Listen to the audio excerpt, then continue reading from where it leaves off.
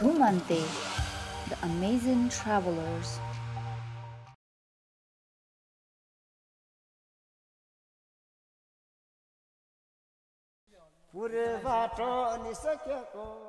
तेस्रो सहस्राब्दीको सुरुवाती वर्ष यानि सन् 2000 मा सुरु भए तापनि माओवादी जनयुद्ध र प्रचार प्रसारको कमीले मिलेनियम ट्रेक यत्तिकै बिलायो। तनहु र स्याङ्जा जिल्लाभित्र पर्ने यो सुन्दर पदमार्ग अन्नपूर्ण हिमश्रृङ्खला, धौलागिरी र मनास्लो हिमाल नजिकबाट नियाल्न सकिने सबैभन्दा कम उचाइको पदमार्ग हो। गुरुङ र मगर जाति बहुल गाउँहरू यस पदमार्गमा पर्दछन्। पर्यटन वर्षको साइत पारेर यो पदमार्गलाई 20 वर्षपछि फेरि बिउताउने जमर्को सुरु भएको छ। स्वागत छ मिलेनियम ट्रेकको दोस्रो श्रृङ्खलामा।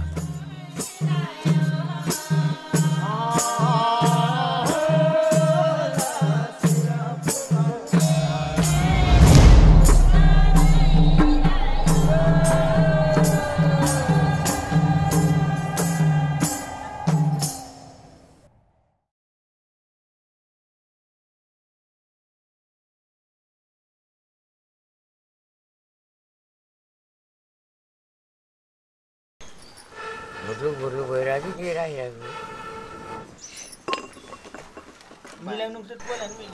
के को दुध हो दाइ? ए दिदी भैँसीको बिहान बिहान यस्तो भैँसीको दुध खानु पाइरहेको छु है। सधैँ सधैँ यसरी खानु पाए त कति रमाइलो हुन्थ्यो। ए हो उता पनि छ तेलका चरहरू उता उता छ। गाउँघरमा त जो न हुन्छ बजार पनि अब पोका पोका ल्याउँछ त्यो। साँधी खोलामा हाम्रो समूह गाउँकै 3वटा घरमा बाँडिएर बसेका थियौं। बिहानै होमस्टे भवनमा सबै भेला भएर मिलेनियम गुफातिर लाग्यौं। खासै प्राय घुम्न आउँदाखेरि पहिला चाहिँ मिलेनियम केभ घुमेर साँधी खोला उक्लेको चाहिँ राम्रो हैन। हामीलाई चाहिँ अब आज अलि दोहोरो पर्छ किनभने फेरि तल झरेर फेरि माथि आउनुपर्ने हुन्छ।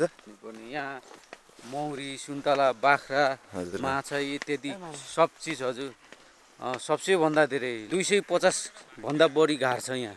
मौरी बनाएर बसेको चाहिँ युवाहरू 3 जना छ। मौरीको घार, मौरीको विकास, मौरीको संरक्षण कसै गर्ने भनेर चाहिँ प्रशिक्षक लिएर बसेकोहरू 3 जना छ। अनि बाख्रा मेन चाहिँ यो बाख्रा पालनमा चाहिँ पक्क 5 वर्षमा अनुभव चाहिँ खेती प्राप्त चाहिँ हाम्रो अनिल राणा हाम्रो भाइ हुनुहुन्छ। उहाँ चाहिँ बोयर जातको बाख्रा पालेर चाहिँ बस्नुभएको छ। यहाँ टोटल चाहिँ फार्म चाहिँ यहाँ दर्ता भएको 4वटा, अरू चाहिँ दर्ता नभएको चाहिँ 6-7वटा छ अझै दर्ता हुने प्रोसेसमा। गाउँबाट करिब 20-25 मिनेट जतिमा गुफा पुगिने रहेछ। गुफा संरक्षणका लागि गेट लगाइएको छ। घरेरीबाट 2 जना दाजुहरू चाबी लिएर हामीलाई पर्खिरहनु भएको थियो। गुफा घुम्न चाहनेले घरेडीमा सम्पर्क गरेर गुफाको चाबी लिएर आउनुपर्ने रहेछ। गुफा छेउमा एउटा सानो चिटिक्क परेको झरना थियो। यो झरनामा पछि क्यानोनिङ सञ्चालन गर्ने योजना रहेछ।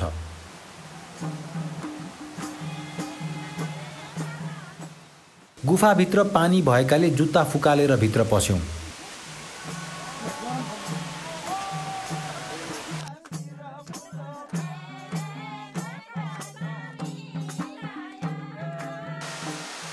हामी चाहिँ अहिले चाहिँ मिलेनियम गुफाभित्र छौँ। यसको स्ट्रक्चर कस्तो रहेछ भने माथिबाट सिधै तल झऱ्यो अनि भित्र चाहिँ एकदम ठुलो हल जस्तो, अनि यहाँ 2टा वाटरफल छ, अनि यहाँनिर चाहिँ एउटा सानो पाल रहेछ।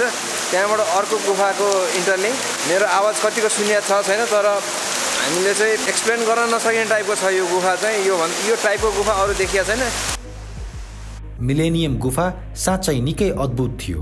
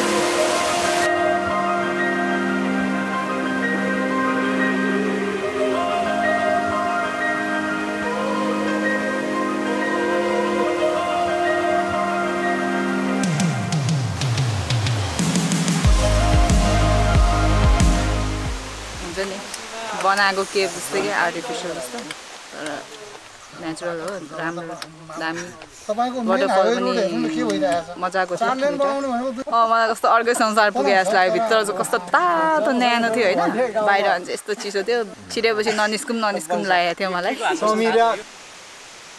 यो 2000 फेब्रुअरी 16 को दिन चाहिँ पत्ता लागेको हाम्रो चाहिँ डाक्टर कृष्णबहादुर केसीले चाहिँ यो नामाकरण गर्नुभएको उहाँले त्योभन्दा अगाडि चाहिँ यो चमेरा गुफा भनिन्थ्यो कसैले चाहिँ भेडा गुफा के भनिन्थ्यो है रेलिङहरू चाहिँ तपाईँको 57 सालमै चाहिँ आमा समूहले चाहिँ 56,000 खर्च गरेर चाहिँ बनाएको यहाँ घरेडीको आमा समूहले त्योभन्दा अगाडि चाहिँ त्यो रेलिङ सेलिङ केही पनि थिएन त्यतिकै त्यो दुलबाट गएर हेर्ने अनि त्यतिकै अब अलिअलि देखिन्थ्यो अब धमिलो केही यसको लम्बाइ चौडाइ भन्नाले चाहिँ तपाईँको त्यो लम्बाइ तल चाहिँ त्यो एन्डिङ छैन त्यहाँबाट चाहिँ माथि 15 मिटर छ त्यसको चाहिँ तलको लम्बाइ हाइट चाहिँ त्यसको 50 मिटर छ जुन गोलाइ छ नि त्यहाँ 50 मिटरको चाहिँ त्यो हाइट छ यो पानी चाहिँ कस्तो छ भने तपाईँको 12 मास चाहिँ त्यो पानी यथावत तपाईँको एकदमै बढ्दैन पनि बर्खाको साउने बेलामा त्यो पानी बढ्दैन अब हिउँदको चाहिँ तपाईँको वैशाख जेठको खरिदमा त्यो पानी चाहिँ त्यति नै हो त्यसको त्यो घटेर पनि जाँदैन त्यो पानी यो मूल भन्नाले चाहिँ यो कहाँबाट आयो यो माथिबाट झरेको पानी हो कि यो चाहिँ यहाँबाट चाहिँ यो खोलाबाट चाहिँ छिरेर गएको लिक भएर गएको त्यो थाहा भएन साना माछा चाहिँ पाइन्छ सुन्तला मेरो हो क्या मेरो सर त्यो अब अलिक पातलो फलेको छ अहिले सुन्तला धेरै अस्टा पर्नाले त्यस्तो भइरहेको छ कति बोट छ तपाईँ हजुर यहाँ 12 ता बोट छ सर अरू बेला भएको असिना नपरे कति फल्थ्यो हजुर यहाँ 12 डोको फल्थ्यो हजुर सर 12 डोको हजुर सानो छ बुटा अहिले त्यसो हुनाले त्यो सुन्तला चाहिँ तपाईँहरू के गर्नुहुन्छ खानुहुन्छ कि बेच्नु पनि हुन्छ हजुर हामीले बिक्री गर्छ सर खाएर सिद्धाउन सकिन्न के खुवाउने तपाईँले हामीलाई आज के खुवाउनुहुन्छ अरे कोदोको र गहुँको रोटी मगरहरूले पहिलादेखि यस्तै हेरेर खान्थे रोटी पोलेर अब दुःखै त थियो नि एकदम मोटोपन हुनेलाई त एकदम राम्रो मोही दुधसँग यति मिठो हुन्छ यो साथी खोलामा हामी मिलेनियम गुफा घुमेर आएपछि हाम्रो दिदीले बिहानदेखि यो के रोटी भन्छ दिदीहरूलाई यसलाई कोदोको र गहुँको आफैले उत्पादन गरेको के अनि त्यसलाई पिसेर बनाएको रोटी हो खुवाउँछु भन्नु भएको थियो मलाई चाहिँ अब कस्तो हुन्छ होला जस्तो लाग्यो तर घिउ र मह मिसाएर खाँदा एकदम मिठो भयो क्या दिदी त्यही भएर तपाईँलाई धन्यवाद छ दिदी अब पहिला अब हाम्रो अब बजेहरू बा आमाहरू यस्तै खाएर अनि अब बजार थिएन किनेर ल्याऊँ भने पनि चामल पाइन्थेन यातायातको सुविधा थिएन अब यस्तै आफैले उब्जाएर बनाएर खान्थे अब कोदो त रोप्नै छोडे जम्मै बाँझो तर मैले त खान्छु है म त एकदम मेरो मन परेको भनेको नै यो कोदोको रोटी र गहुँ मिसाए पोल्यो त्यही भएर आज हामीले पनि म त दक्नु सक्छु यसरी रोटीको खाना बनाए कहाँ बोलाउँछ जहाँ भने त्यही पुग्छु म साच्चै हो जस्तै तपाईले तल पनि देख्नु भयो होला नि एउटा तोरी पेल्नी कोल उखु पेल्नी कोल हजुर त्यो हराइसकेको अब पहिला चाहिँ मेसिनहरु नआउँदाखेरिमा त्यसैले पेलेर तोरीको तेल निकालेर भुटुन खाइन्थ्यो अरे केटाकेटी नाति नदिनलाई यसो देखाम कि भनेर न त त्यो ढुङ्गा के हो भनेको त बच्चालाई थाहै नै स्कुलले केटाकेटी आथ्यो बडराको साँधी खोलाको छोटो बसाइ निकै रमाइलो रह्यो विशेष फूलमाया दिदीको कारण यहाँका गाउँलेहरू पनि निकै जाँगरिलो र मिलनसार हुनुहुन्थ्यो आत्मनिर्भर हुने दिशामा लम्किरहेका साँधी खोलाका स्थानीयले एकजुट भएर थोरै बजेटमा विकासका धेरै काम सम्पन्न गर्नुभएको थियो यात्राभरिमै आफ्नै भ्यू टावर नभएको गाउँ यही मात्र होला तर हामीलाई सबैभन्दा धेरै प्रभावित पार्ने गाउँहरूमध्ये थियो साँधी खोला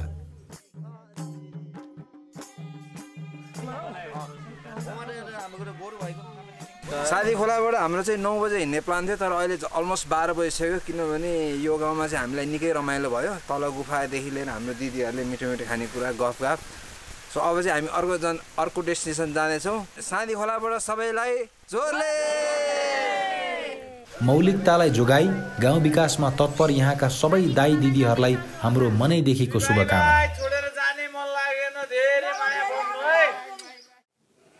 किम के गर्दै हो इन्टरनेट सर्फ हान्दैछु दाइ पब्लिक वाइफाई हो अनि भिपिएन युज गरिरहेछौ त छैन दाइ किन केका लागि ल VPN इज भेरी इम्पोर्टेन्ट है किनभने स्पेसली हामी ट्राभल गर्दा चाहिँ यो पब्लिक वाइफाईहरूमा हाम्रो डाटा चाहिँ भल्नरेबल टु ह्याकर्स अनि ट्र्याक गरिरहेको हुन्छ आइडी थेफ्ट हुनसक्छ त्यहाँ VPN युज गर्यो भने त्यो टार्गेटेड एड्सहरू पनि उसले ब्लक गरिदिन्छ तिम्रो बुकिङहरू अब बसको ट्राभल गर्दा अथवा यसो होटल्सको डिलहरूमा पनि तिमीले चाहिँ गुड डिल्स पाउन सक्छौ अनि नेपालको कन्टेक्स्टमा चाहिँ कस्तो छ भने पोर्न साइट ब्यानले गर्दाखेरि एकदमै युजफुल साइटहरू पनि त्यो भुङ्रोमा मिसिसरी ब्लक भएको छ क्या so you can access those contents I been using सर्फसाक VPN for like 4-5 months अनि I find them very reliable अर्को एडभान्टेज के छ भने you can use it in as many devices as you want अरू VPN भन्दा I think it's कम्पेरिभली faster we have good news for you guys सर्फसाक VPNले चाहिँ हामीलाई एउटा डिस्काउन्ट कोड दिएको छ लिमिटेड टाइमको लागि सो तपाईँहरूले यो युज गर्नुभयो भने चाहिँ 3 monthsको लागि 83% discount plus 1 month free trial पनि पाउनुहुन्छ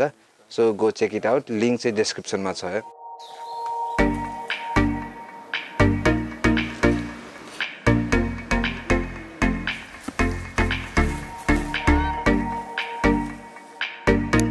आजको बाटो निकै रमाइलो थियो. अघिल्ला दिनहरू जस्तो सडक बाटो भएर हिँड्नु परेन. सादी खोलाबाट झन्डै हामी हिँडेको 1.5 घण्टा अलिक कम भएको छ. गाउँ उक्लिने बेला चाहिँ भर्याङको बाटो ठाडो उकालो रहेछ अलि लामा नै उकालो अब मोस्ट प्रोबब्ली हामीलाई वेलकम गर्ने होमस्टे चाहिँ त्यहाँ तयार हुनुहुन्छ होला उहाँहरू ल दिदी नमस्ते भन त तिम्रो नाम के अरे कति क्लासमा पढ्छौ नि 1 मा त्यो हातमा के बनाएको नि कसले बनाएको आफैले ए घुम्छ खै देखाउ त घुमाएर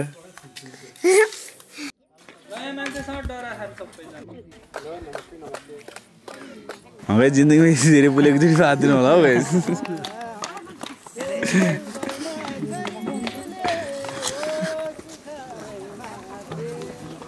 उकाली ओराली बाटोको हिँडाइ परेकाले केल्खा पुग्दासम्म हामी निकै भोकाइसकेका थियौँ. यात्रा सुरु भएदेखिको ढिँडो खाने रहर यहाँ पुरा भयो. खानपानपछि यहाँ पनि नाचगानको कार्यक्रम सुरु भयो.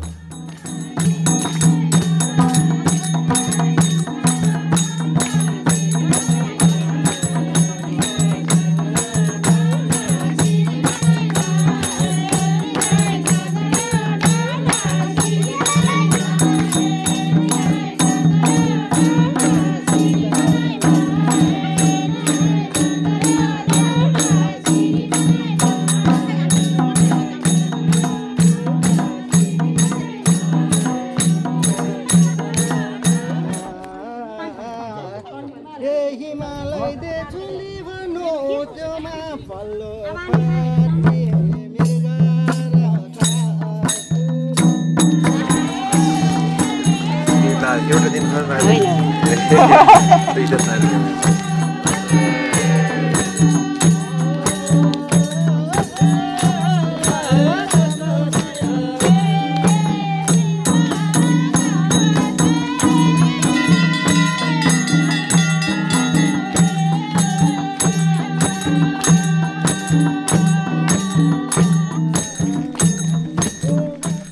कालखुदेखि ठाडो उकालो निक्लेको झन्डै आधी घन्टा 45 मिनट पछि चाहिँ हामीले यो रोडको बाटो भेटाएको छौँ अनि आई थिङ्क यो ट्रेकभरिकै फर्स्ट टाइम हामी चाहिँ 1400 मिटरभन्दा माथि आयौँ आज.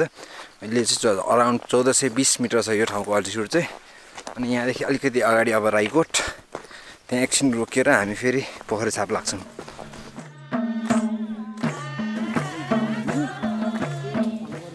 ट्रेल चाहिँ कस्तो छ भनेर बेसिकली बुझ्ने एकदम इन्ट्रेस्टिङ भ्यू पोइन्टहरू चाहिँ हामीले स्टार्ट गरेको तल छातीदेखि उकालो चढेर त्यो भुइँतार बन्ने ठाउँ यो स्याल डाँडा त्यसपछि यो रस्थलमाथिको कोट ढोर दरबार अनि यो टावर भएको तलपट्टि लामा गाउँ यतापट्टि चाहिँ हामीले खाजा खाएको गाउँ हाम्रो हर्कसरको गाउँ त्यसपछि तल मुनि कोप्चामा चाहिँ सादी खोला.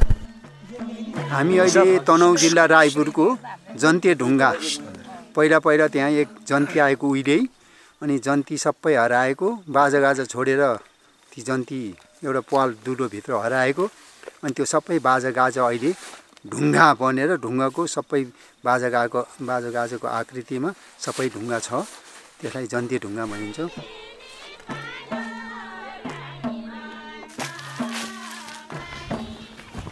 अहिले हामी एउटा खुट्टा मेरो तनहुँ जिल्लामा एउटा खुट्टा स्याङ्जा जिल्ला बोर्डर स्याङ्जा जिल्लाको तनहुँ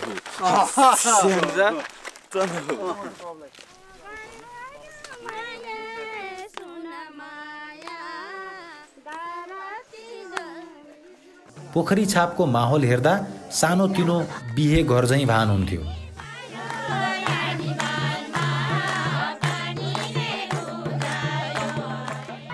खानपानपछि उहाँहरूकै आफ्नै स्वागत गीतले फेरि सबै पाहुनालाई स्वागत गर्नुभयो।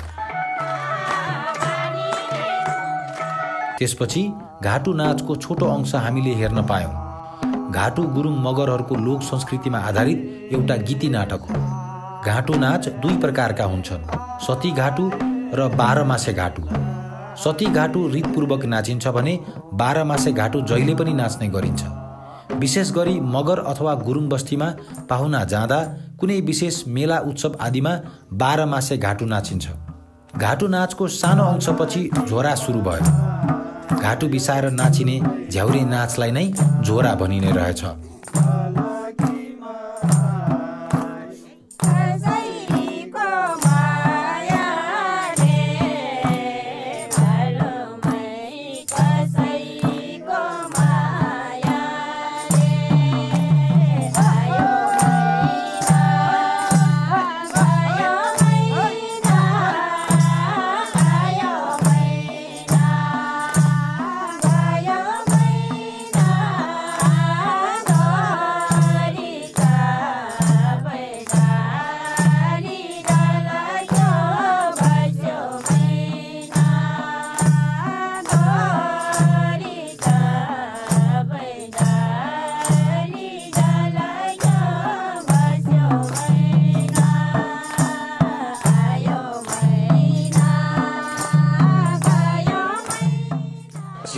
झोरा यो नाचलाई झोरा भन्छ। झोरा भन्छ यो नाचलाई। यो पोखरीछाप गाउँको यो झोरा हो। अनि यो मिलेनियम ट्रेलको एउटा ब्युटी भनेको चाहिँ एभ्री डे हामीले यो स्वागत कार्यक्रममा फरक टाइपको देखिरहेको छौँ र आजको त झन् यो अब हामीले टिभीमा मात्रै हेरिरहेको चिज हो। पोखरीछाप गाउँ यो पहिल्यैदेखिको अब यहाँ कस्तो छ भने घाटु नाच र यो झोरा नाचमा एकदम अब प्रख्यात हो क्या यो। मिलेनियम ट्रेकिङ आउने एउटा बिग रिजन चाहिँ यो पनि हो, कल्चरल एस्पेक्ट।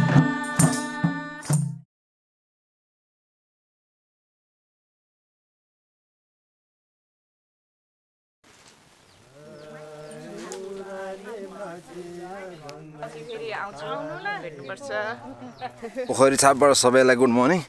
अहिले चाहिँ हामी पोखरीछाप माथिको कोलमा कोट भन्ने डाँडा जाँदैछौँ। त्यहाँबाट होपफुली हामी सनराइज गाउँको भ्यू देख्छौँ। अब सनराइजको चाहिँ खासै राम्रो देखिँदैन होला, तर भ्यू अनि अलिकति हाइटमा भएको पुरा ओपन भएकोले त्यहाँबाट भ्यू चाहिँ एकदमै राम्रो देखिन्छ। Let's go.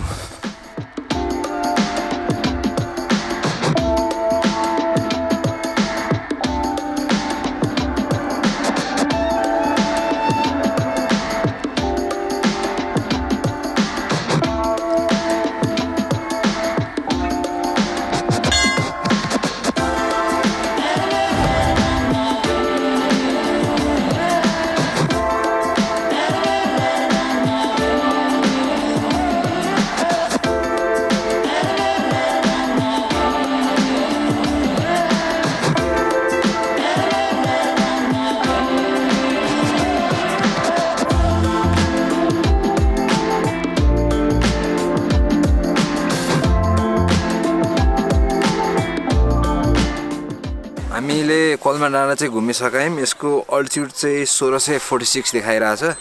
अनफर्चुनेटली यहाँ आज दिन धुम्मेकोले गर्दा सनराइज पनि राम्रोसँग देखिएन, प्लस यतापट्टि हिमालहरू छ त्यो पनि राम्रो देखिएन।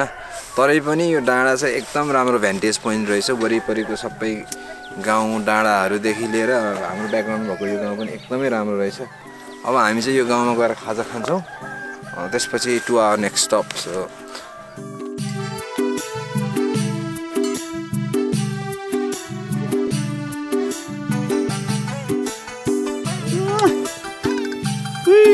मा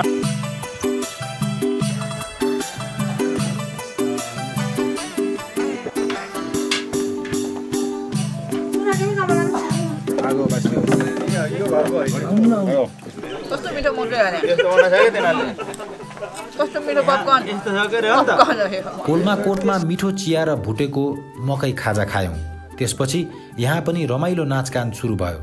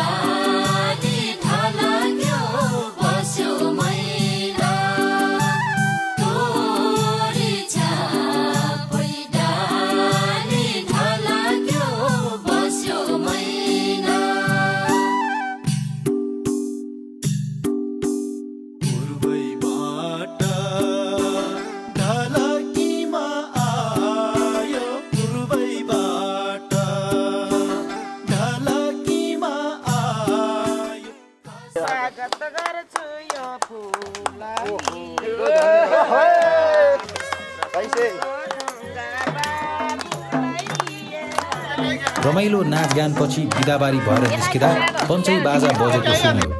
गाउँमा बिहे रहेछ सोच्यौँ, तर त्यो त हाम्रो बिदाईको लागि रहेछ। गाउँको चोकमा सबैजना भेला भएर औपचारिक बिदा गर्नुभयो। साँधी खोलादेखि हामीसँगै आएका फुलमाया दिदीको भान्जा गणेशलाई निकै रमाइलो लागेछ। निकै फुर्तीका साथ उनी धेरै बेर छमछमी नाचे।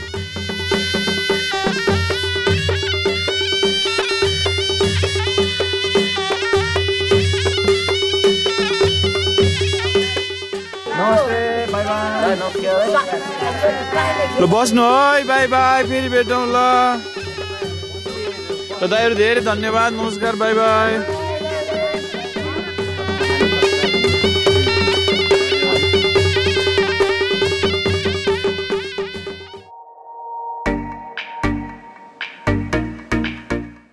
कोलमा बजारमा पुगेपछि साथी गणेशलाई बिदा गर्यो। उनी साँधी खोला फर्किए। हामी कोलमाकै गुम्बामा एकैछिन प्रवेश गर्यौँ।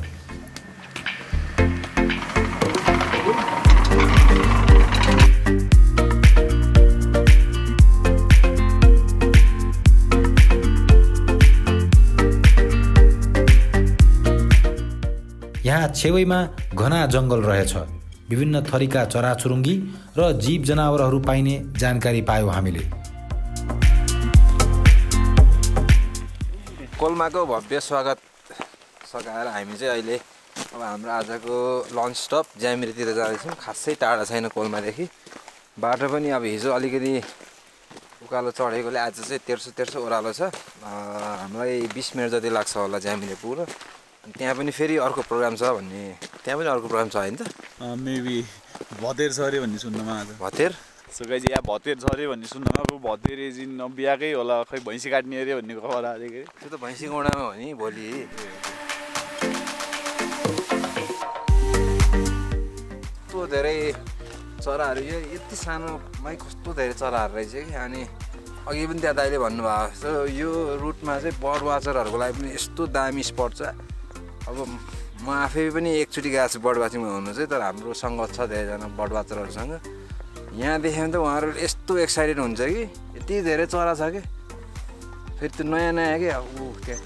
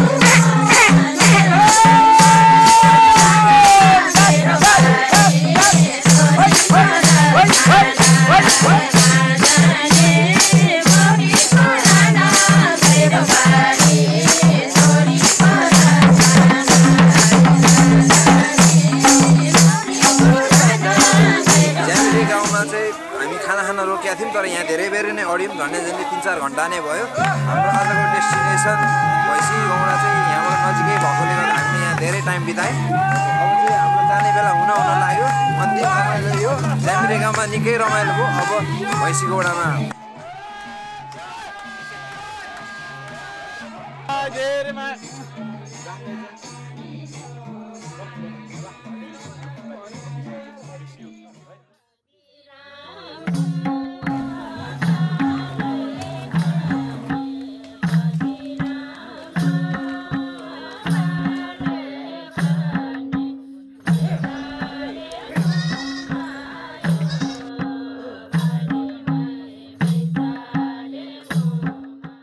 ज्यामिरेबाट झन्डै आधी घन्टा 45 मिनटपछि फाइनली हामी चाहिँ भैसेगौडा आइपुगेका छौँ अनि यहाँ चाहिँ हाम्रो दाइहरू पुरै तयारीका साथ बस्नु भएको रहेछ। त्यो तपाईहरु सबैलाई स्वागत छ भैसेगौडामा।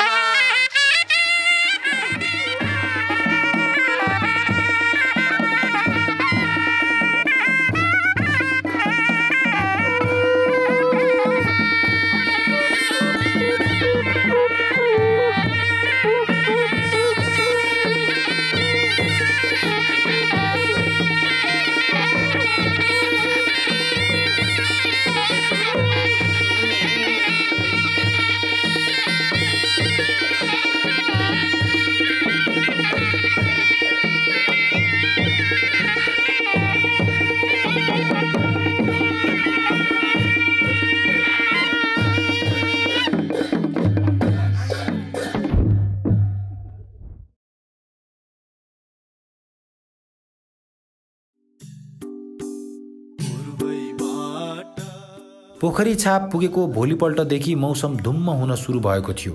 भैसेगौडा पुग्दा पनि मौसम उस्तै रह्यो।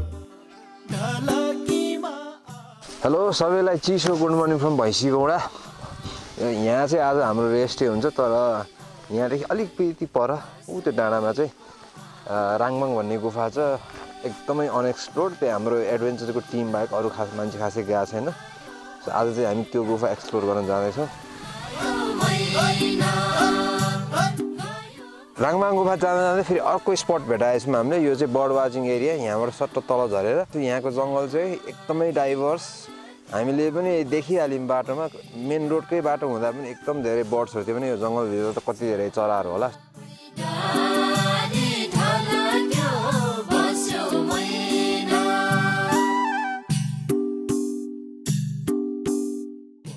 भैसेगौडाबाट झन्डै आधी घन्टामा भन्दा पनि कम हिँडेपछि चाहिँ अहिले त्यो स्कुलको तलबाट हामी चाहिँ गुफा आइपुगेका छौँ। अनि गुफामा चाहिँ हाम्रो भित्र जानलाई पुरै तयारी भइरहेछ। यसो हेर्दा पनि यो वरिपरि चाहिँ पुरै सेफ्टीको वाल लगाउनु भएको रहेछ होइन। फर्स्टमा जाने को भयो त? निशाल हो फर्स्टमा जाने?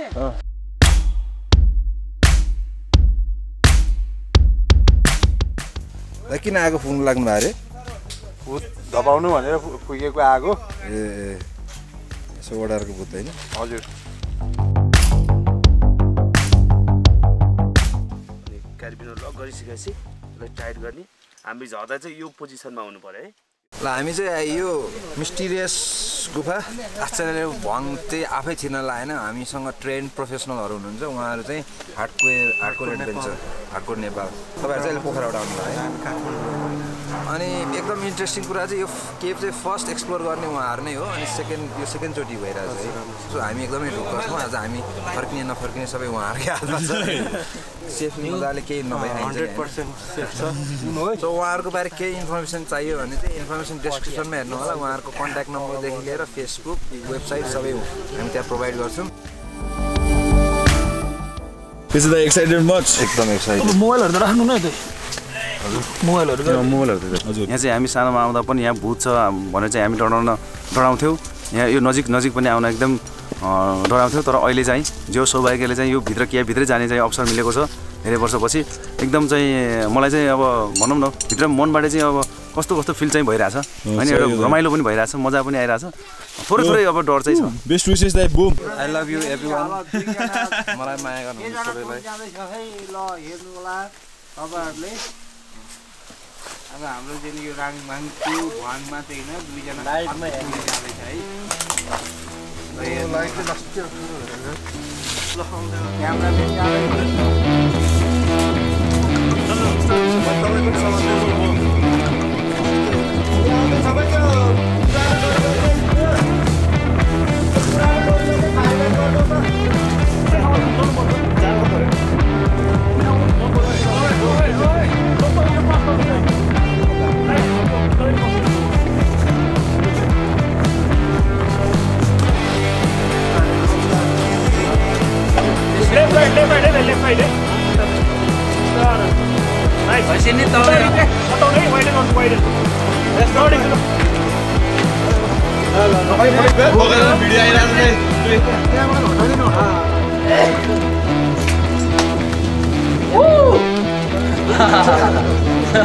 सास फेर्नै भयो सर ओइ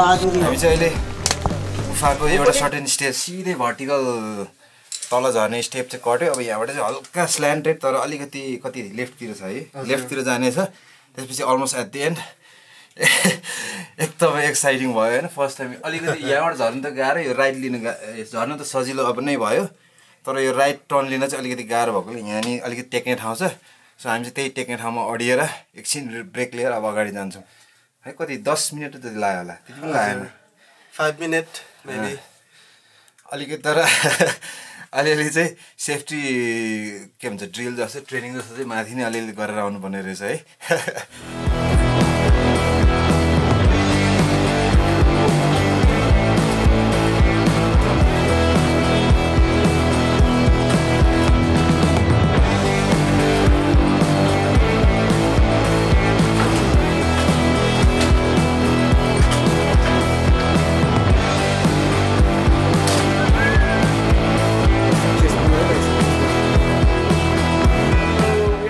अहिले गुफाको बेसमा आइपुगेका छौँ अनि बेसदेखि अलिकति माथि चाहिँ यहाँ एउटा सानो दुलो छ so we going to see त्यो दुलोभित्र के छ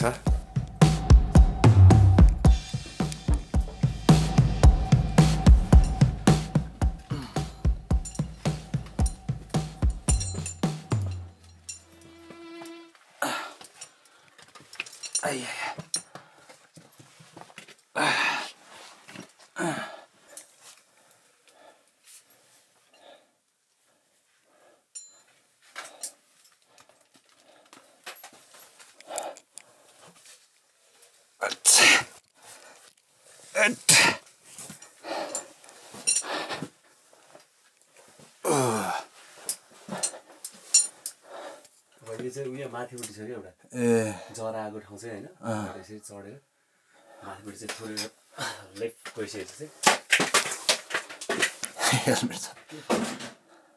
लेफ्टपट्टि त्यहाँबाट यता लागिसकेपछि चाहिँ त्यहाँ यहाँ है दुलो पनि रहेछ हजुर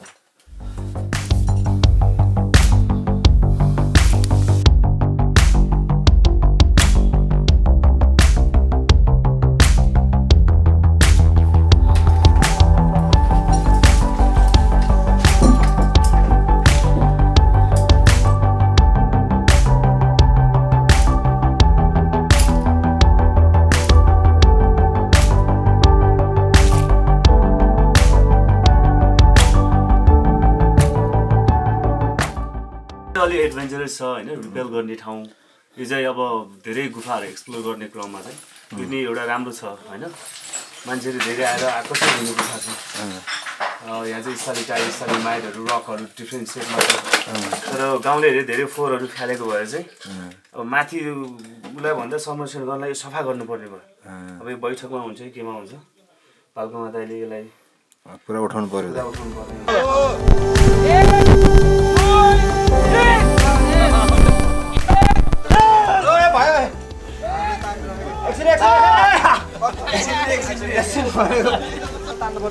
फ्री सोलो गोलछेरी फाल्दियो चढ्दियो यु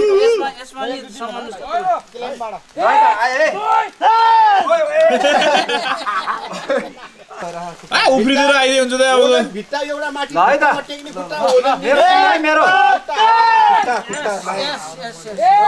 खुट्टाले त अब यस्तो पाउने एक समात्नु त हेलमेट मात्रै माथि आइरहेको हो एक दो तीन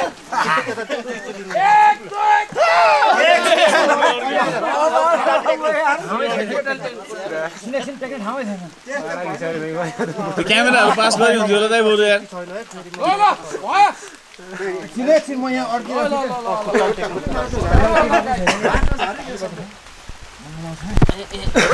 यस्तो गर्नु चाहिँ यसरी पुस गर्न सक्छ हातले राइट ह्यान्डले ढुङ्गा झन् टाउकोमा लाग्ने नि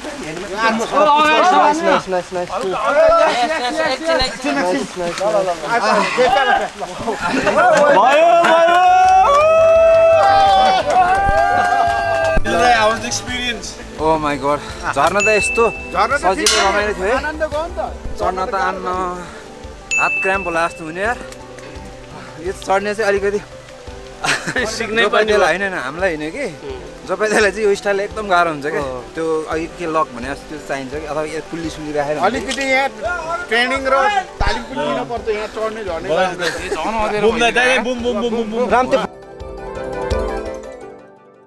यो राङभाङ गुफाको एक्सट्रिम एडभेन्चरस एक्सपिडिसन चाहिँ हाम्रो भर्खर सकियो केपबाट निस्किँदै नै पानी पर्न सुरु भयो त्यही भएर हाम्रो अरू साथीहरूले चाहिँ गुफाभित्र छिर्नु पाउनु भएन अनि अहिलेको करेन्ट स्टेजमा चाहिँ अलिकति गाह्रै रहेछ हाम्रो एडभेन्चर क्रुलाई चाहिँ अलिकति गाह्रो नै पर्ने हुन्थ्यो सबैजना झरेको भए सो अब यो सकाएर हामी चाहिँ यहाँनिर कम्युनिटी होमस्टेमा हाम्रो खानाको लन्चको प्रोग्राम छ अरे त्यहाँ जाँदैछौँ बट तपाईँहरूलाई चाहिँ भैँसीगौडा मिलेनियम ट्रेक आउनुभयो अथवा भैँसीगौडा आउनुभयो भने चाहिँ this is a must do एकदमै एक्सट्रिमली एडभेन्चरस तर अलिकति अब बिरामी अलिकति कमजोर अथवा फिजिकली केही प्रब्लम छ भने चाहिँ नगर्दा राम्रो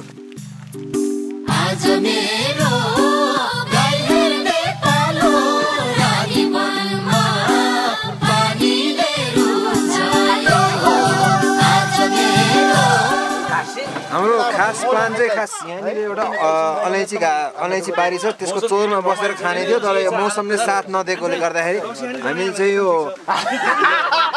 हटमा अस्थायी हटमा बसेर यहीँ ग्रुप खाना खान लगाइरहेको छौँ त्यो खाना भए अझै मजा आउँथ्यो तर अब आज यति नै हुन्छ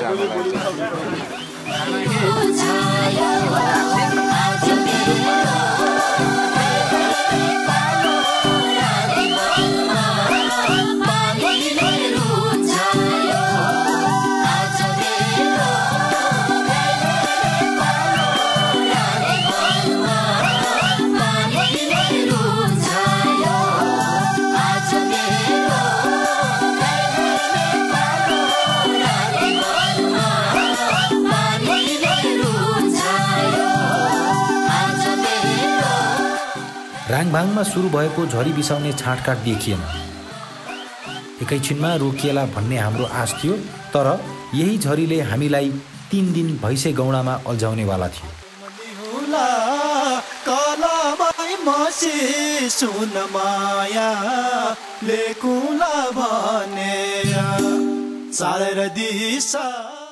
अर्को श्रृङ्खलामा